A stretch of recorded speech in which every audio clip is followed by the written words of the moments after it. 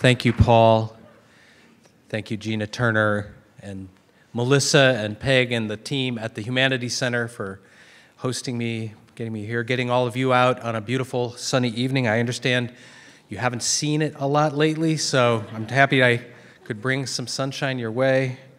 I'm here to talk with you about this moment that we're in. I would call it a moment of extreme, extraordinary inequality of income, wealth, and opportunity, and what it means and what we can do to reverse it.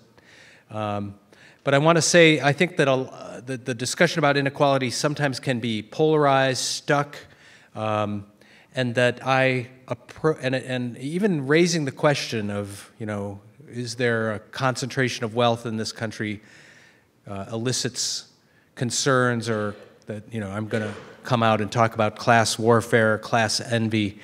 So let me start by just saying, I grew up in the 1%. My great-grandfather was the meatpacker Oscar Mayer. So my dad used to say, bringing home the bacon means something different in our family. And I still go to our big family reunion where, I put on my lederhosen and stand in front of with a group family picture in front of the Wienermobile with 350 of my closest relatives. So we're still a very, very close-knit family. But I say that because I want you to know I grew up in a bubble of privilege. I grew up in a wealthy suburb of Detroit, Bloomfield Hills, Michigan. I went to a boys' prep school, Cranbrook School. Our school motto was aim high, which is depicted by an archer shooting an arrow straight into the air, which, if you think about it, says it all. One of my older classmates was a guy named Mitt Romney, and he certainly aimed high, I thought, in terms of his aspirations. But that whole socialization, that experience was, to prepare me as a young man, born on third base. I'd won the lottery berth, and I'm going to be prepared to take my place at the head of the table. And that was really the socialization that I grew up with, except for a couple of things. One was we lived next to Detroit. And in 1967, when I was 7 years old, the Detroit uprising, the riots erupted, and my mom, in her great sensibility, when I was pestering her, why is this happening? She said, this has to do with the fact that things are not fair in this city. And I knew, even at 7, what she meant, the gap between city and suburb, rich and poor, black and white. And that planted this little seed in my own understanding. And I really have just looked at the world through that lens of an inequality. An interesting thing happened to me when I was about in my mid-20s. I had a job working with mobile home park tenants who owned their mobile homes but did not own the land in their parks. They didn't own their parks. And my job was to help them figure out how to buy their parks and own them as resident-owned cooperatives. And in the process of that, I got to know the intimate financial secrets of hundreds of low-income New Englanders, because I was the one who sat down with everybody in the park and said, what's your savings? What's your income? What can you afford to pay toward the purchase of the park? What can you afford to pay on a monthly basis?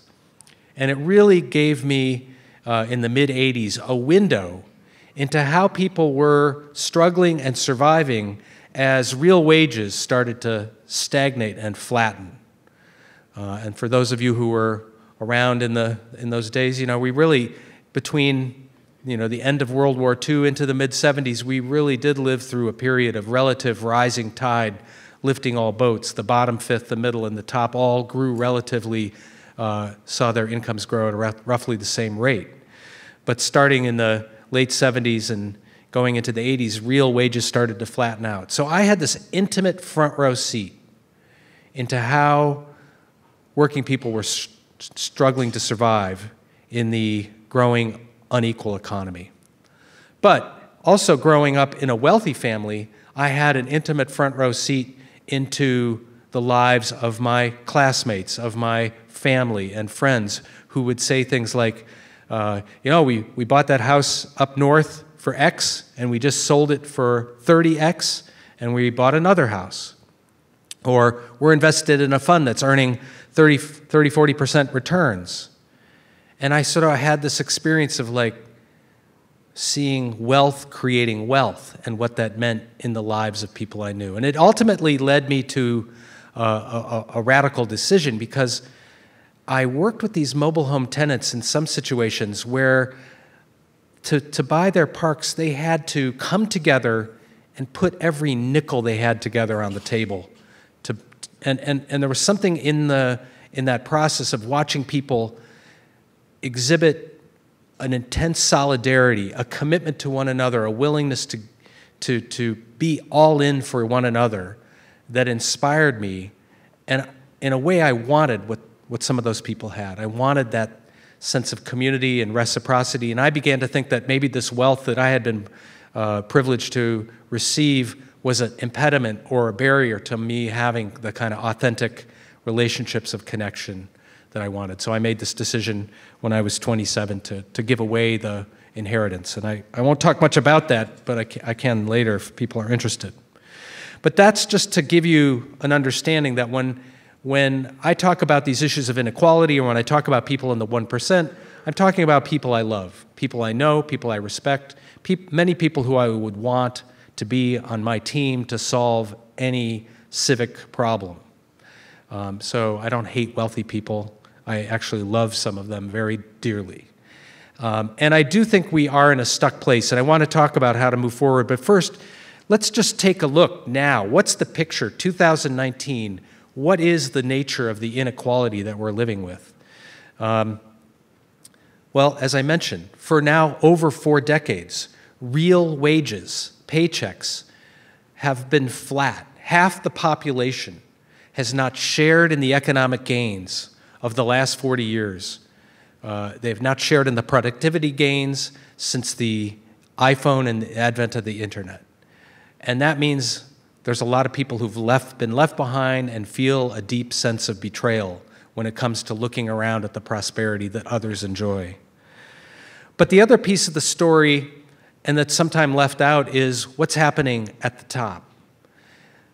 Really, since the economic meltdown of 2008, most of the gains in income and wealth have gone not to the top 1%, but the top 1/10 of 1%. People in the top 1/10 of 1% have incomes over 3 million, wealth over 20 million. Most of their income comes not from wages and salaries. More than half of it comes from owning wealth. The higher up we go up the economic ladder, the more concentrated the income and wealth becomes. The 400 wealthiest people in the United States, all billionaires, their combined wealth is equal to 64% of the population combined, the bottom 64. 400 billionaires, their combined wealth is equal to all the wealth owned by all the African Americans in the United States, plus 1/3 of all the Latinos. 400 billionaires. And 3 billionaires, Bezos, Buffett, and Gates, their combined wealth is equal to the combined wealth of the bottom half of US households. I'm not making this up. The reason that's possible is because there are so many households that have so little. There are 21% of households are what I call part of underwater nation. They have zero or negative wealth. 21%, 1 out of 5 households, zero or negative wealth. 37% of African American households. 33% of Latino households.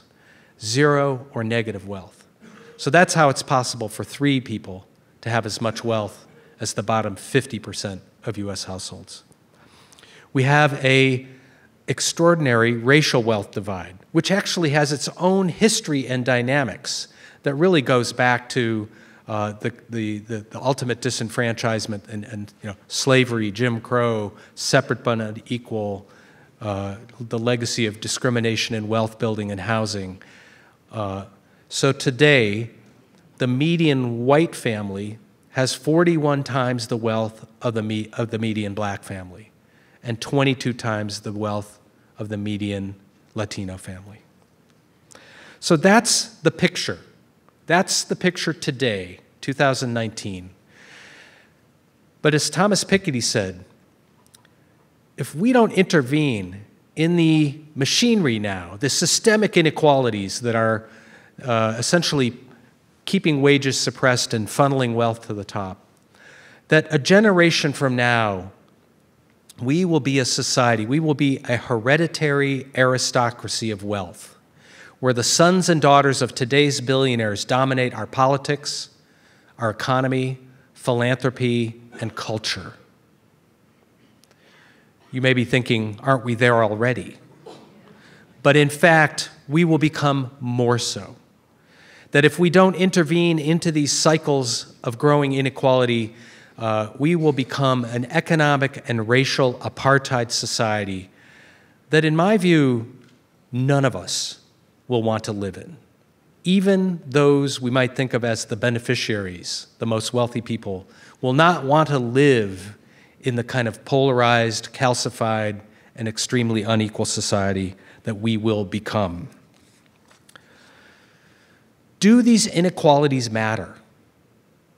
When I first started doing this work, people used to debate this point. People would say to me, well, I understand poverty matters, but does it matter how wealthy the wealthy are? I can now tell you, without taking much time, there's now a mountain of research, interdisciplinary research, in every area that shows that the concentration of wealth and power is distorting and undermining everything we care about. It's bad for our health.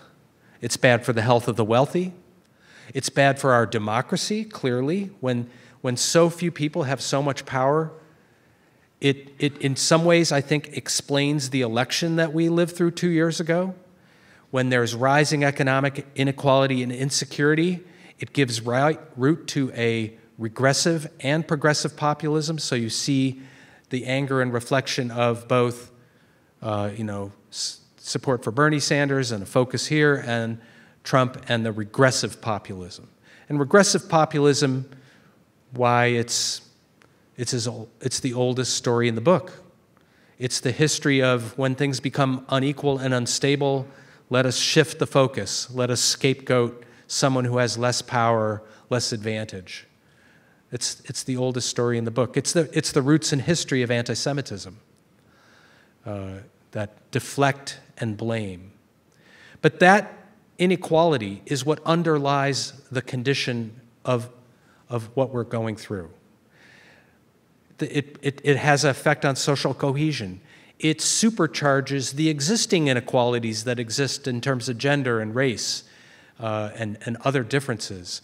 It stalls out social mobility. It keeps people in their castes with less mobility.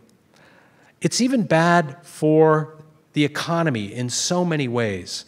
Sometimes I have friends who are entrepreneurs or business people, and they say, I worry about inequality, but I worry about some of the solutions that people are proposing because of the unintended consequences. It might hurt the economy. It might kill the goose that laid the golden egg. And I tell them about my friend Peter Georgescu, the retired CEO of Rubicon & Young, a big ad agency. He's a business leader who is outspoken on these issues of inequality. And Peter says to me, oh yeah, I have a lot of business leader friends of mine that say that too. What I tell them is extreme inequality is killing the goose. Extreme inequality is creating volatility, undermining prosperity, undermining healthy economic activity. Working people don't have money to participate in the economy. People are consuming based on not on debt, not based on real wages going up. All those things contribute to negative economy. So, what can we do about this? One important thing is to get the diagnosis right. There's been a big debate about inequality. What are the causes? There's a fairly large body of work that says inequality is a function of of some people having the skills that they need to participate in the new economy and others not, and that we are rewarding people who have high-tech skills and are engaging in the new economy, and therefore, if that's the diagnosis, then the solution is investing in low-wage workers, investing in education and training, and moving those workers up the wage ladder. But actually, I think it's, at this point, we're in a new stage. That the drivers of these inequalities are, and if I were to put it on a bumper sticker, it would be that the rules of the economy have been changed to benefit asset owners, wealth holders, at the expense of wage earners. The rules of the economy, tax policy, trade policy, globalized trade policy, technological investments, rules like what government spends its money on, regulation. Those rules, think of them almost as dials on the economy, have been tilted to funnel wealth to the very top. If you understand the systemic drivers of inequality as policy-rooted, politically rooted, not a function of technological change, then you have a different set of solutions. You have a different prescription for fixing that. We can reverse these inequalities. We actually know quite a bit about how to do that. We know something from our own U.S. experience, because in the 30 years after World War II, as I mentioned, the rising tide more or less lifted all boats. Some of you maybe have heard a speech like this. Under the socialist presidency of Dwight Eisenhower, the wealthiest 1% paid 3 times as much income tax, twice as much inheritance tax, and it was invested in public goods, infrastructure, debt-free higher education, loans for first-time homebuyers that built middle-class prosperity. You ever heard that? So, we actually, as a society, tipped the rules to build shared prosperity and build a middle class, largely a white middle class, in the years, decades after World War II. We also know other countries, other capitalist industrialized countries have significantly less inequality than the United States. How is that true? Well, like the Nordic countries or Canada, 3 things. They have a higher floor. They have a greater floor of decency, a social safety net, higher minimum wage, universal health insurance, things that ensure that low-income people, people who lose their job, go through a divorce, have an illness, don't fall all the way to destitution. So they have less inequality because the floor is higher. But they also make investments in things that create social mobility and opportunity, and they pay attention to the growth and concentration of wealth at the top and tax high incomes and wealth at progressive levels and invest it in those public goods. So we also know from countries that are operating across our border, not far away, what we can learn to reduce extreme inequality. So we know we need to raise the floor, well, the move to raise the minimum wage, to expand health insurance to cover everyone, to deal with issues around family leave and health issues for workers, all these things that we can do to have a greater floor of decency. We know we have a long way to go to reverse the decline in social mobility. You may have heard the American dream move to Canada. The American dream, the idea that you should not have to be born wealthy to have a decent life in the United States, that the American dream, so simple, that you work and you have health insurance, You work and maybe you can retire before you die. You can purchase a home. You can leave something for your children. It's a fairly simple dream. And yet, if you're not born wealthy and you want to have that American dream, you are better off living in Canada today, where they make investments in early childhood education. They make investments in higher education so that people who are not born wealthy can have a decent life.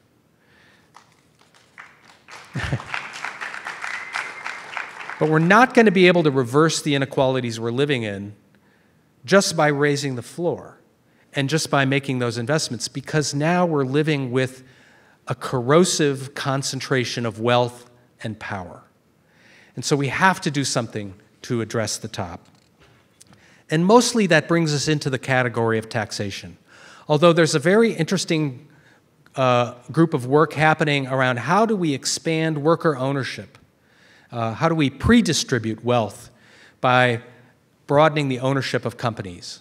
And there's really interesting work, and we know it has a huge impact. Some of you may have seen the Chobani Yogurt CEO who at a certain point gave 10% of the company's stock to his most committed employees, making some of them millionaires overnight. But there's a whole move of organizing private-owned companies owned by retiring baby boomers to sell those companies. Instead of selling them to private equity firms, sell them to the workers, work to broaden the wealth in that way. Cooperative ownership, worker ownership, different forms of sharing the wealth in the ownership and design of a company. Very important work, a lot of that work happening here in Oregon. But in terms of tax policy, we're going to have to do something to address the concentration of wealth and power. And I have to say I'm enlivened by the debate in the last couple of months. There are some incredibly bold proposals some of the Democratic candidates for president have put forward. Senator Elizabeth Warren proposed a wealth tax, an annual wealth tax on wealth over $50 million, a 2% tax, 3% on wealth over $1 billion. Would raise almost $3 trillion over a decade. Senator Sanders has a proposal to take the estate tax, our nation's inheritance tax, a levy on inherited wealth, and make it more progressive and close some of the loopholes that the wealthy have used to get around paying it. Representative Alexandra Ocasio-Cortez has floated the idea of a new top tax rate of 70% on incomes over $10 million. And U.S. Representative Jan Schakowsky just introduced that proposal in Congress last week. So these are ideas that are not only will begin to, I call them the plutocracy prevention program. You know, if you think of tax policy as an ecosystem, a little bit of a whack-a-mole game, you know, you can't just kind of tweak one tax here because, boom, the wealth is going to move somewhere else. What happens, wealthy people you increase the income tax to 70%, they're going to turn their income into capital gains income, and it's going to flow over here. So you need to have a proposal that addresses capital gains. You can't simply address income. We also have to address the wealth disparity. So the plutocracy prevention program really, by necessity, has a number of components. One of my favorite ideas is, why not have a surcharge on incomes over $3 million, a 10% surcharge, basically falls only on the top 1/10 of 1%. Again, would raise $70 billion a year, 700,000 over a decade, significant revenue that would be raised by those. So those are real proposals, and the good news is they're wildly popular. 70–80% of voters support these ideas. A majority of Republicans support the idea of a high income tax rate on incomes over $10 million. So you may be saying, well, why aren't we moving forward? It's obvious, right? The national political system in the moment is captured by big money. It's captured by political donors who want to block these changes.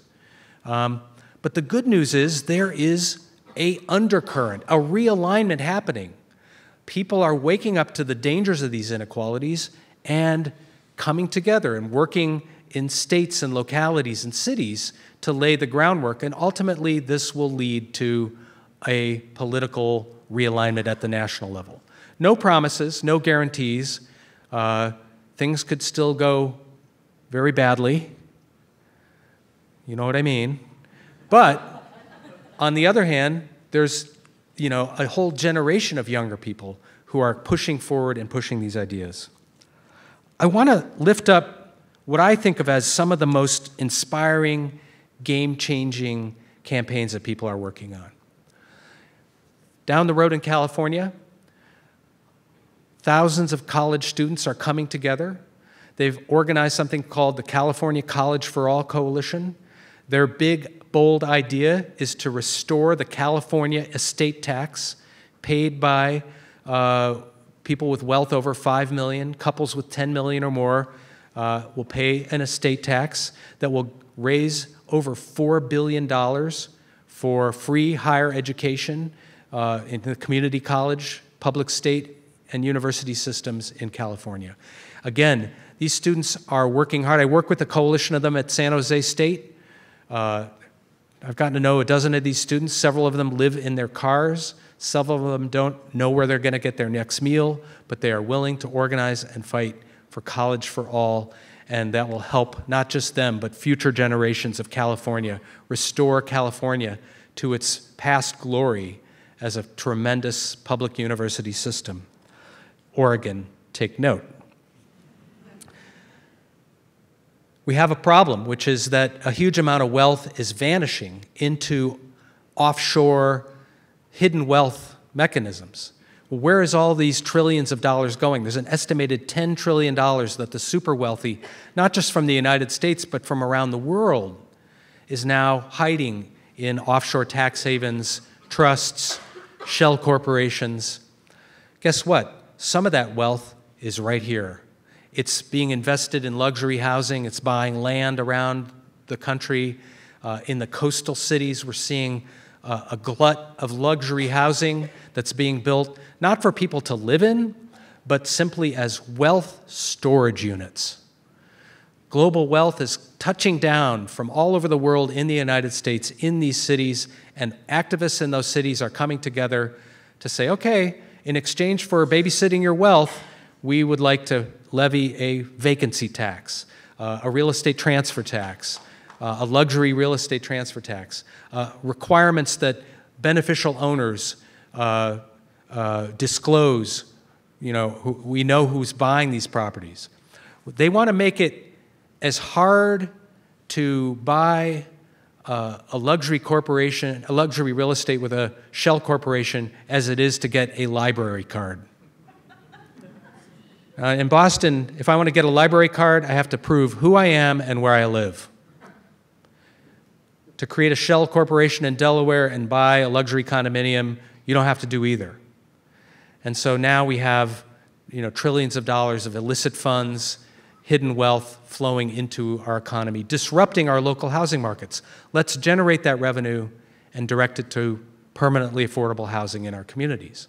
That is a big idea that's taking off in a number of coastal communities and is a great example of people acting where they have agency to reduce inequality. One of the challenges we're up against is not just these policies and the ideas and the power that it's going to take to change things, but the stories that we tell about inequality. You may have had this experience. You might tell somebody the facts, just as I told you, about the concentration of wealth, and people say, well, that's troubling, but the people at the top deserve what they get. And the people who don't deserve to be where they are. Anybody heard that, had that kind of conversation? The oil billionaire J. Paul Getty was once asked, how do you become wealthy in America? And he said, it's really quite simple. There's 3 things you have to do. We can do a little poll here. 1, get up early every morning. How many of you got up early this morning? 2, work hard all day, including going to like a night lecture. 3, find oil. Just as I thought. So people hear these statistics about inequality and they say, well, some people got up early. Some people worked hard all day. Some people took risks. Some people are more creative and work harder. And there's sort of the shadow corollary. Other people didn't do that. In fact, if I were going to put the great mythology of deservedness on a bumper sticker, it's people are where they deserve to be. People who have a lot of wealth are virtuous. Let's be clear. These extreme levels of income and wealth inequality that we're living through have nothing to do with individual effort or deservedness. These are deeply systemic inequalities that are the result of rigged rules in the economy. Right? And yet, those powerful stories still persist. You may have noticed that data doesn't change people's minds, but powerful stories can resist all the data you provide. How do you do that? How do we change that? I have one clue. When I was involved in this campaign to defend the estate tax, I got a call from Bill Gates up the road in Seattle, Bill Gates Sr., the father of the founder of Microsoft. And he said, let me help this campaign to defend the estate tax. And he, true to his word, he went out and he helped organize, and we got 1,500 multimillionaires and billionaires to step up and to defend the estate tax from repeal under George W. Bush. And in the process of that, we did these different press conferences around the country. And at one of the press conferences, we had a business leader named Martin Rothenberg stand up and speak. And he said, "My name is Martin. I grew up in a community. My parents had no money. I was from a working class community. But today I'll have to pay the estate tax. I'm that wealthy. But when I was growing up, our family had very little. And yet, I went to a great public school. And I had science teachers that captured my imagination. And I went to a library that was open on the weekends and in the evenings. And that library became my sanctuary. And when I went to that library, there was this librarian who, for some reason, Martin says, took an interest in him. And she would say, "Martin, I have a book for you." And she knew Martin was interested in science and technology, so it was a biography of a scientist or a book of experiments he could do in his apartment without burning it down. Martin says, "My family had no money. Someone else paid for my education. Someone else paid for that librarian to be there." And then he went to college and he got a debt-free college education. Martin says, "Someone else paid for me to be able to go to college." And then he went to into the field of emerging new technologies, the internet technology, a field that was largely built through public investments. And Martin said, "I started a company. And at then one point, a foreign corporation stole my intellectual property, was going to put me out of business. And the United States government went to my defense and sued to protect my intellectual property in a global tribunal, saving my company." He says, "I didn't even know this infrastructure existed, but someone else paid to make it possible." So then Martin looks out at this press conference. He says, "So last year I sold my company for $30 million. And I have several other companies worth the same amount. But what you're telling me is if you abolish the estate tax, you're basically saying I have no responsibility to pay back the society that made it almost entirely possible for me to get where I am." At this point, Martin starts to pound the podium.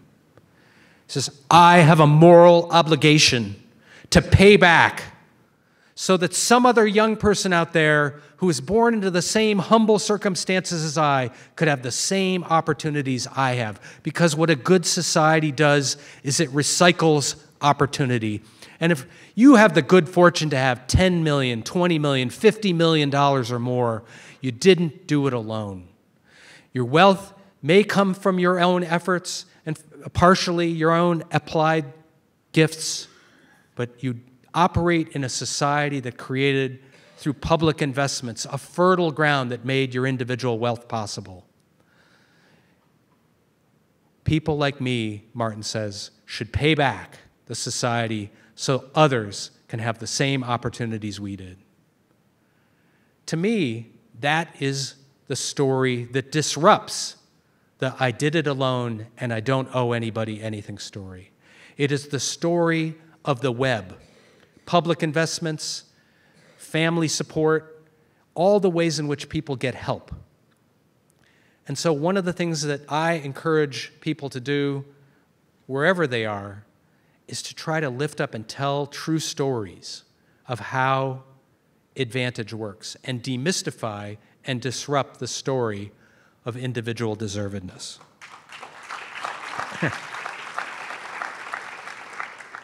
Let me close with a thought, and then I look forward to your thoughts and questions. I've had this opportunity to go out and talk to some very wealthy audiences. And I've had the opportunity to talk to labor unions and student groups and workers.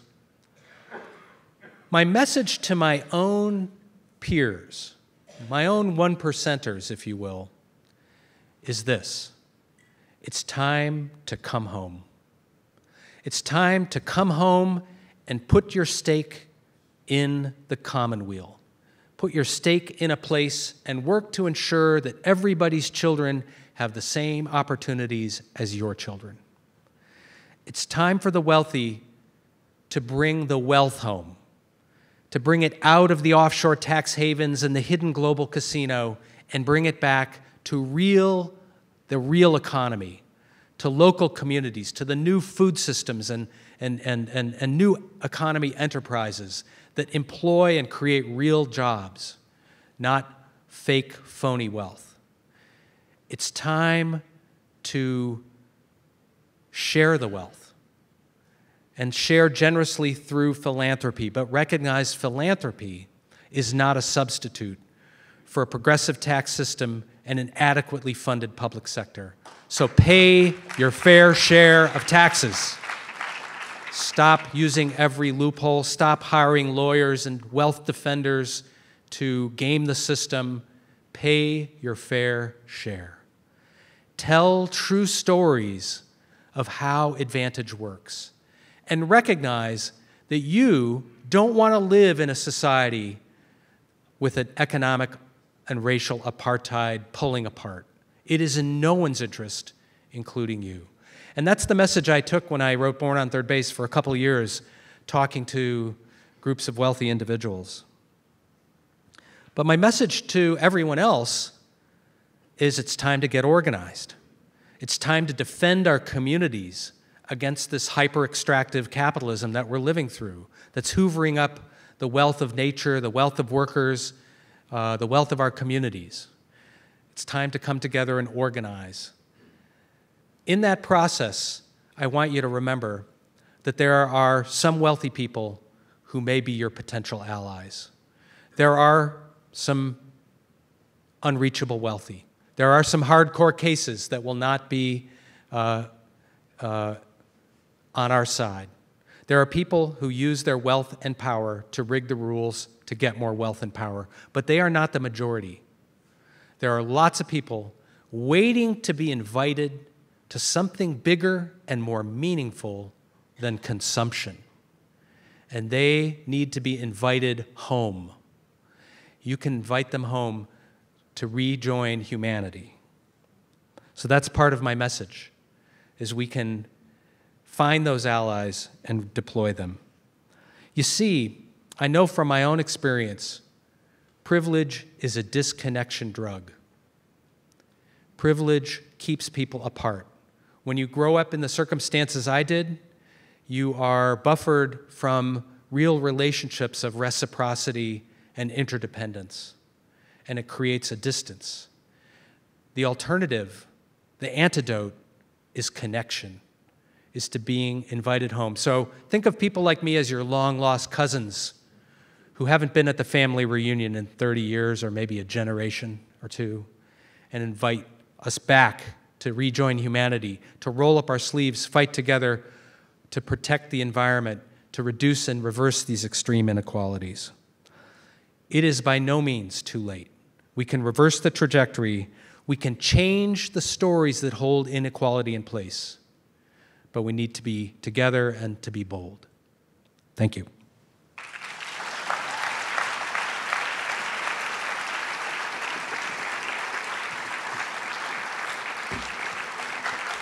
Thank you.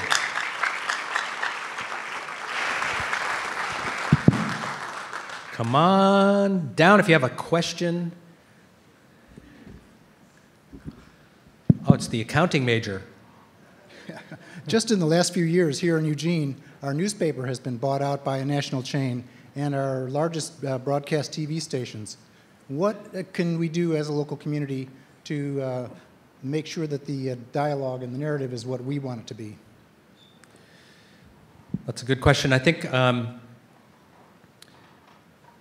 the concentration of media ownership reflects this concentration of wealth and power, and it's a limiting factor. But we still have some cracks and room to move. We still have local media that we need to lift up and support. Independent radio is a really important medium in a lot of our communities. It's where a lot of conversations that aren't taking place in other places are happening.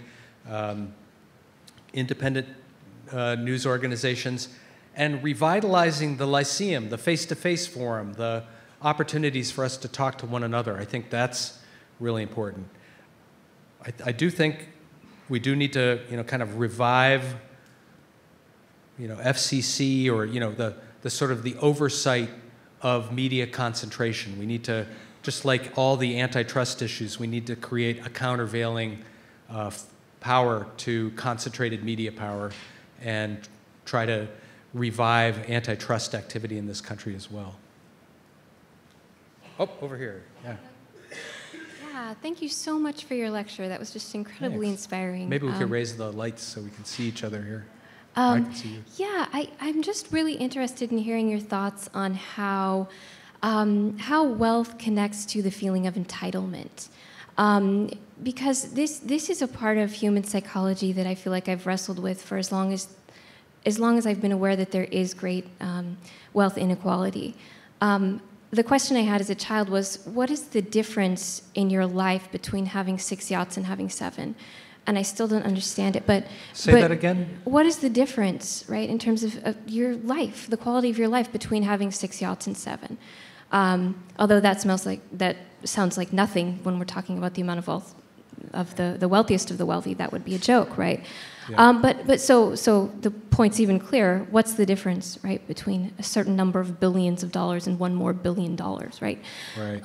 And for me, I wonder if it doesn't connect to something deep in human psychology that has to do with the feeling of entitlement. Because I've noticed that whenever someone acquires a little bit more of something, whether it's money or privilege or power or position, it sort of feels right to them pretty quickly.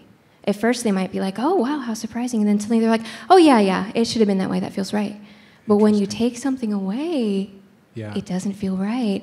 And I think that there's something that goes on in people's minds when they have enough capital, that if that capital isn't functioning as capital by producing more capital, that they have this feeling of something being taken away, right? A kind of, and so I'm just curious to know is it enough that we work on our narratives? Is it enough that we work on our policies if we can't fix that or figure out how to address it, right? Good question. Let me repeat it. No, just kidding. The first thing I would just say is we need a much more kind of robust and less stigmatized conversation about how advantage works. So, privilege is being kind of used sometimes as a cudgel. People feel, oh, I'm not privileged, but just speaking for myself, I gave away this money, but I had no clue how much other mountains of advantage I had, at the age of 26. It's still unfolding in my own awareness, right? I'm obviously 4 generations of economic stability creates a sort of platform for wealth. Help family members help around struggles, mental illness, disability, addiction. Those things exist in wealthy families, but there's this support structure. Obviously, I'm born white, European, male. I didn't understand the advantages that would be handed to me by virtue of the expectation that I should be in charge. Sort of this, I don't have to worry about my parents economically. That's a huge privilege. I worry about them, but I don't worry about them becoming destitute because they're economically advantaged. So there's 101 ways that advantages work for me. I think the way to begin is for us to try to revisit our own narratives, our own stories, through the lens of what help did we get? What help did we get from family? So, white families have the benefit of,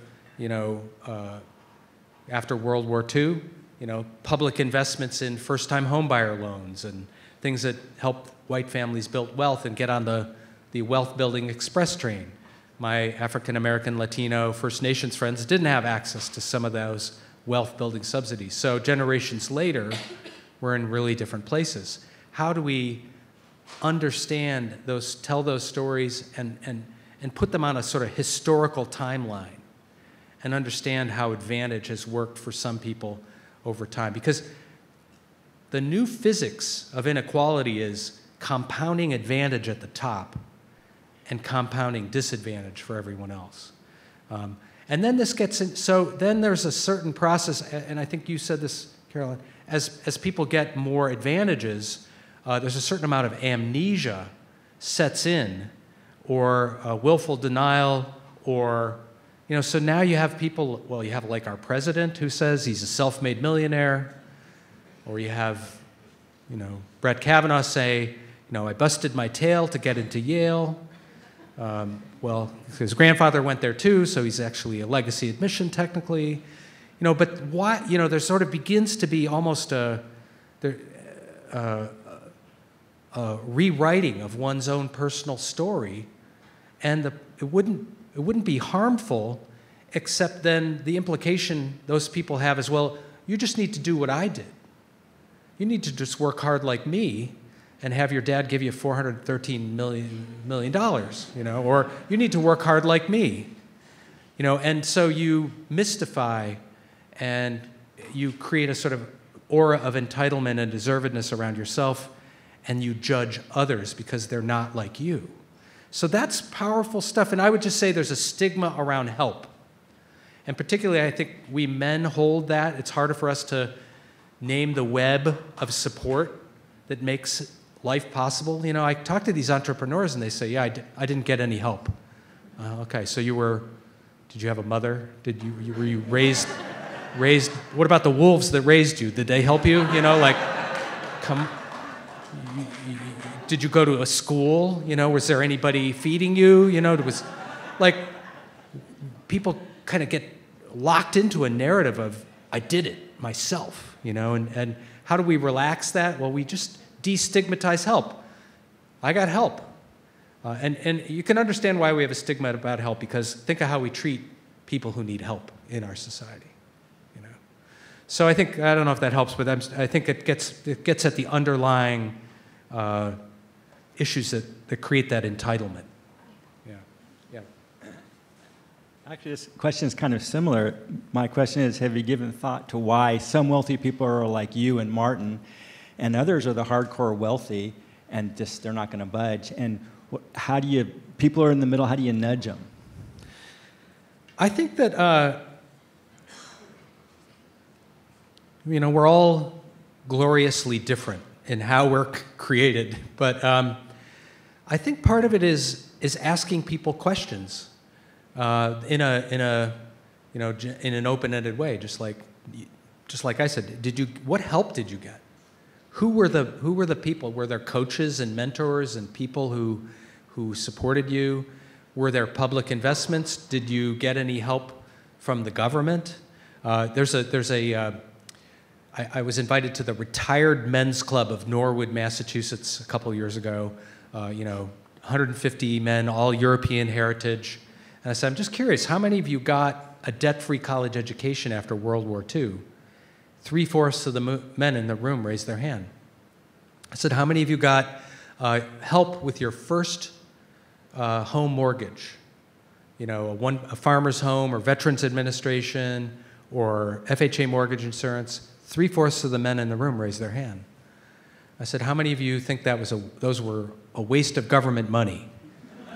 Everybody laughed, they were like, no, one guy said, that was the magic carpet to the middle class, And I said, well, I'm just curious, how many of you are helping your children make it in today's economy? And they all raised their hand. We're all helping our kids. We're all helping our grandchildren. One guy says, I'm the Parental Down Payment Assistance Program. I'm the Grandpa ATM. We're helping our kids. I said, well, think about this. Your children and grandchildren, do they know that you are the beneficiary of a major government subsidy for that home ownership, for that education?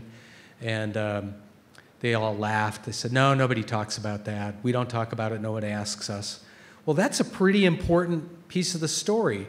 I think my theory, though, is it has a little bit to do with the role of shame in our culture. We just tend to shame people who need help, ask for help, and so we try to forget the ways we got help, and we tend to over-focus on our own individual role in whatever got us to where we are. And I think I would just welcome people to see the web, and it's liberating. It's like the Matrix, it appears. The matrix of commonwealth that makes life possible. Yeah. I have a difficult question. I'm a big fan of your affiliation with Post-Carbon Institute in Corvallis, which talks about limits to growth on a finite planet. One of the problems that makes inequality even more difficult is we've reached the physical limits to growth. And I think some of the zillionaires understand it, which is why they're imposing a neo-feudalist, grabbing everything rather than seeing their commonality as part of the 100%. So I assume you're familiar with Richard Heinberg's The Limits to Growth, The End of Growth book, sorry. Could you just discuss how we can deal, how can we deal with sharing a smaller and shrinking economic pie? I guess that's the way to summarize it. Yeah, what a great question. So another way to phrase it is, I've been talking about inequality, but how do we think about this in relation to the ecological and climate challenges that we're living through right now? And I still encounter a lot of people when it comes to how do we fix inequality who go back to the famous George W. Bush notion that what we need to do is make the pie higher. We just need to grow the pie and carve it up in a more equitable way, and that's how we're going to reduce inequality. And in fact, that was kind of the playbook after World War II. We, ginned up the economic growth machine, largely fueled by fossil fuels, and we extracted and burned and consumed and dumped, but that was part of this growth engine that brought the kind of prosperity to, well, so that playbook is no longer available to us. We are going to have to figure out how to reduce extreme inequality on a finite planet. At the same time, my friends, and you should check out the Post-Carbon Institute. It's a great organization. I was just in Corvallis meeting with folks from there. There are people in the ecological movement who say, we don't really have time to address these inequality issues, because we have a limited time. My view is we're actually not going to be able to address the ecological crisis unless we address the underlying extreme inequalities and the insecurities that most of the people in the world feel. We can't. So we really, and that's where the idea, the proposals like the Green New Deal are so important, because we need to put a price on carbon. We need to figure out ways to clamp down on emissions, and we need to invest in building healthy, resilient, vibrant economies and that are more equitable and good jobs. And we have to address the concentration of wealth in that context and build a new economy that lives within the limits of the earth. So I think they're absolutely integral, and I would invite you to check out the Post-Carbon Institute and their work, because I think it's a vital piece of how we're going to move forward. Yeah. Hello, so I'm a graduate student here studying nonprofit management, and so the world that I move in is kind of dictated by philanthropy, and you briefly touched on that topic, but the more that I am kind of enmeshed in that world, I get more and more distressed at how such a small group of people control so much, and also they're only legally obligated to give away a very small percentage of what they put into these foundations, for private foundations. And so I just wonder if you have any ideas about whether or not we should be changing that, and what do you think the future is for more equitable philanthropy? Yeah, it's a great question about, here's somebody who's working in public policy and management and is looking at philanthropy and is more and more troubled by what I would call top-heavy philanthropy. So, and actually, I was in a class today here on campus in the 3 p.m. department. Now I'm getting to know the logo here. To talk about philanthropy. A couple of important points. One, the framework, the modern framework of philanthropy and charitable giving that creates private foundations was created 50 years ago in 1969 at a period of maybe the greatest relative equality in the United States history. 50 years later, we're now in this period of extreme inequality. And so it's completely warped and distorted philanthropy. Our vibrant, independent sector, which depends on charitable donations, is more and more supported by a smaller number of wealthy donors. Giving by low and middle income givers has been steadily going down over the last 2 decades. Almost all the growth in philanthropy has been the mega gifts, the $100 million gifts, the $200 million gifts, the gifts by the very wealthy. So the growth of giving is being touted as a great development, but it's masking this underlying problem. And part of the problem is philanthropy sort of has this virtuous glow about it, and for good reason. It's a reflection of our generous impulse. It's people sharing and giving. They're giving to the common good as opposed to just buying another yacht. So we are supposed to have a warm, fuzzy feeling about it when it happens. But the problem is it's now becoming an extension of private power. So I'm worried about the growth of what I would call billionaire beneficence, billionaire philanthropy. And here's the reason why. It's important to remember, for every dollar that a billionaire gives to charity, the rest of us as taxpayers chip in somewhere between 37 and 60 cents on that dollar in lost tax revenue.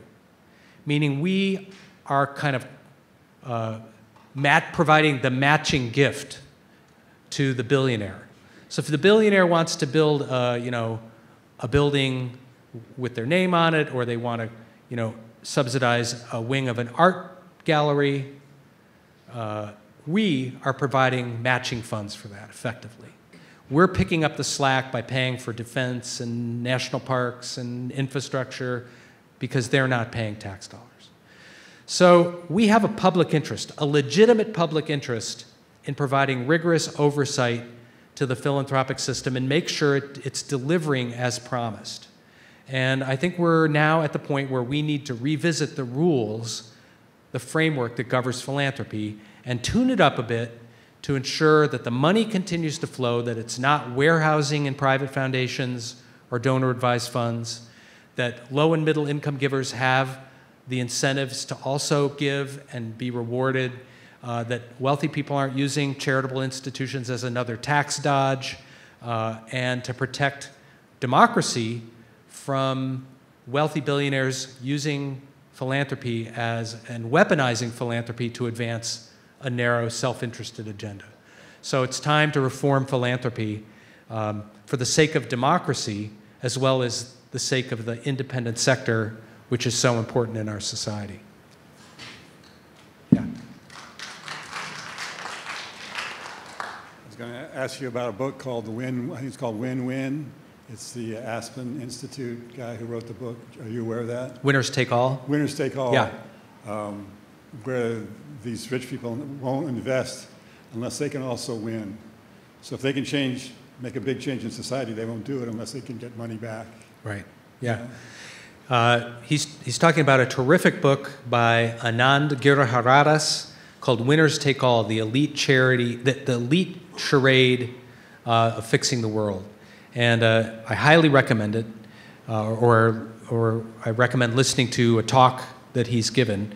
And he's basically talking about what we just talked about, the rise of top-heavy philanthropy, the power of these donors to shape the agendas around us, the pressures that they put on universities and other nonprofit institutions to sort of move their mission in certain directions, and what's not funded, what's not talked about.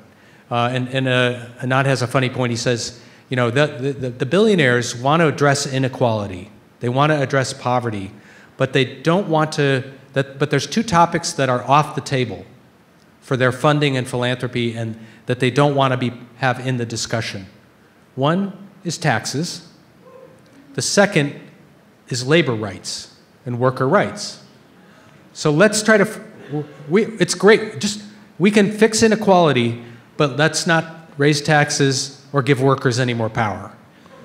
Okay? That's the deal that they're making. And so they're using philanthropy to kind of narrow the discussion. And so you'll see all these groups that are running around, you know, we're going to reduce inequality through impact investing.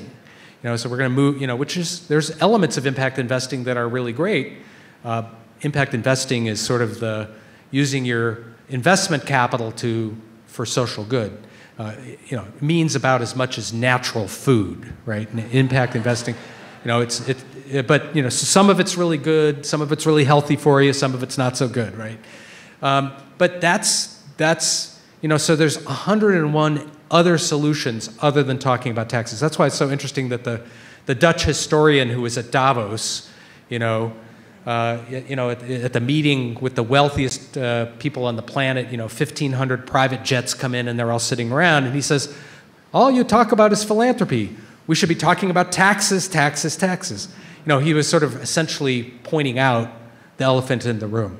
So I think you know, I think Anand has really got an important point, and that's why I'm here talking to you about taxes, because you're not going to hear it from half the other groups that are funded to work on inequality. Just real quickly, I worked at the Pebble Beach Resort for 11 years as a bus driver, and a lot of the white males, they were really abusive, really toxic, and threatened to beat the crap out of us, all kinds of stuff. And so I don't know what you do about, they treat us like subhumans, and I don't know what you do about that class of wealthy people who won't recognize us as real humans, and that they think that mistreating us makes them real men. Thanks for sharing that. Yeah, I don't have an answer except for the empathy deficit is obvious here. Yeah. Just one comment and then one question. I really appreciated what you said about sort of predatory philanthropy. We had a speaker last week talking about some of that taking place here. He wrote a book called The University of Nike, which is, I recommend that to all the audience. But yeah. The question I had was, you hinted at in your talk a transition in the late 20th century from business being oriented around paying good wages, helping their employees, but also making a profit. And now my understanding of business is more about a bottom line for investors who are not the employees of the company generally. When did that transition take place? And if it is really a transition that took place, is it the decline of unions? Or I just didn't know if you had any comments on that. Question is really, when did the transition take place between, you know, sort of a more, less, I guess, extractive form of capitalism and the present. There was this, I guess I would call it a brief 30, 40-year period, as a result of the New Deal. There was a new framework set, a new social contract between business and community, business and workers, largely enforced by organized labor. So, in the mid-1950s, 1 out of 3 workers was in a union. And the other workers who weren't in unions benefited from the fact that workers had this clout in the society. So, they could say, if the economy's growing, if productivity is increasing, we want a piece of the pie. Yeah. And now we're at a point where, less than 10% of the private sector workers are in a union. And that's a huge power imbalance. So that was clearly part of it. Part of it was sort of the changes in the global economy in the 70s, and the kind of corporations kind of restructuring to go lean and mean. One thing I think it's important to say is, there are many flavors of capitalism. There's now a rigorous debate about capitalism versus socialism, and I'm not sure we sort of have the labels down here. I think there's sort of a spectrum. There's many flavors of how to organize economies. There's the Nordic countries. These are capitalist societies, but they're social democratic or democratic capitalist societies where less inequality, more of the commons is sort of nailed down.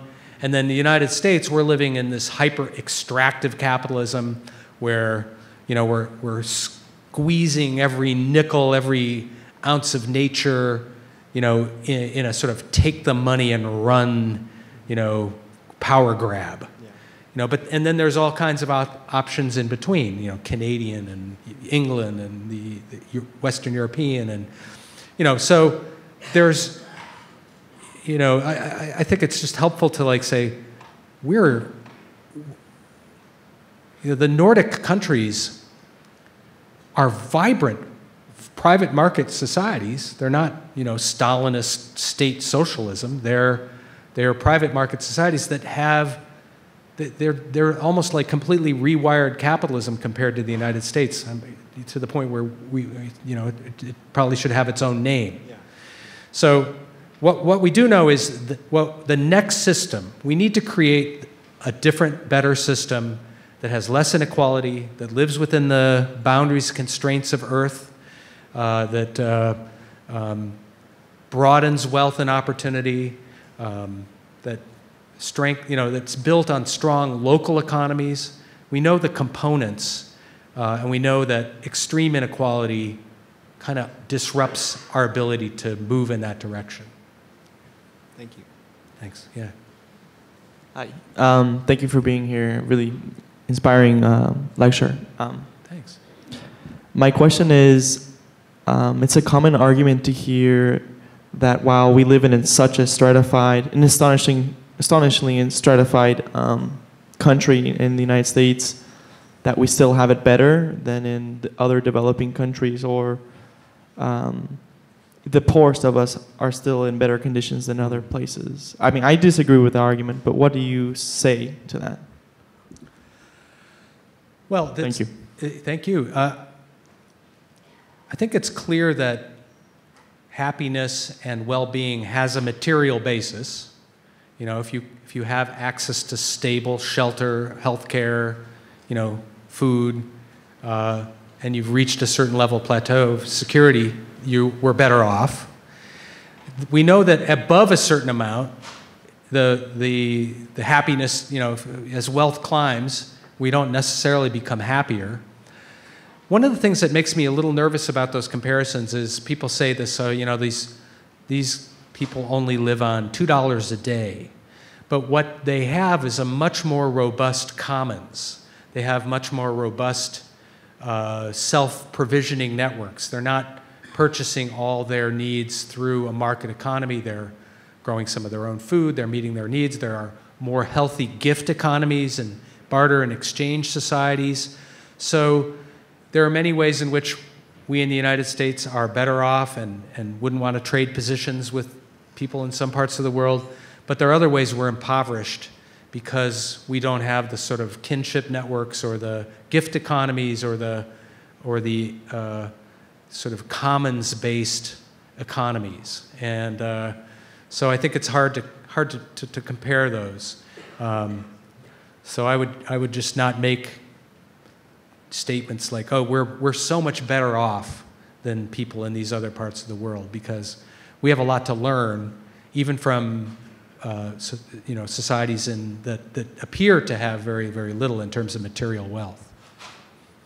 Maybe one more question, and then we can, yeah. Got the last spot. Ooh. You last call, yeah.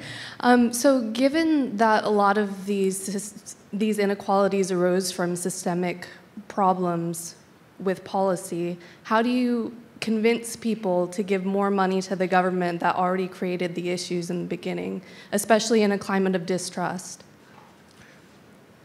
Yeah, a huge barrier to taxation is how people feel about government. There's no surprise there. And the need to rebuild trust in government. But we have, I think one challenge is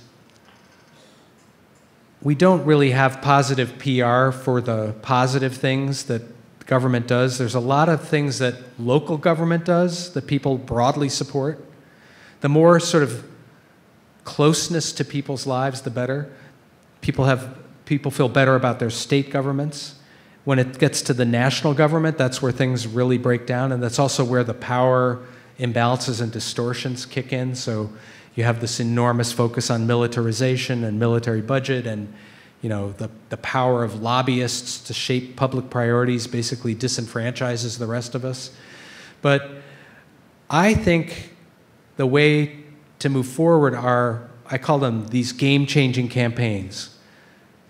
Game-changing campaign would reduce the concentration of wealth and power, generate revenue for something big and bold that will make a real difference in people's lives, comes with a constituency willing to fight for it, and changes the narrative or the story around inequality. So I mentioned the students in California, but in Massachusetts we have a millionaire tax initiative. It would raise income taxes on incomes over $1 million. It would generate money for education and public transportation. So there's a constituency that's going to fight for it. And it changes the story about, we're enlisting, just like in California, business leaders who support public transit, graduates from college in the 60s and 70s who got a debt-free college education and are standing up to say the next generations of students should get that. So I think part of how we rebuild government is through a little bit of earmarking, is through a little bit of linking to big things that matter. Debt-free higher education? Yeah, you got a constituency of students and their parents. 40 million households in the United States are carrying some form of student debt. That's a political constituency. The Green New Deal, people who care about the environment and green new job opportunity, that's a constituency that would, make things happen. So I think we need to do things that, we forget. We together, through government, can do big and bold, powerful things together that will really make the quality of our lives better. That's the hope. And the attack on government, the attack on the tax system, the undermining of the IRS, all these things are an effort to sort of weaken and undermine that. So that's part of our civic job, is to reverse that. So, well, thanks. Thank you for coming out, and I just wanted to mention I co-edit a newsletter called Inequality.org. It comes out every Monday, that is really about things that we can do together, inspiring stories of people working on these issues of inequality. So you can just go on there and sign up, but I also have a clipboard if you're interested and want to sign up for this weekly newsletter. I'll have it out by the book table, I guess.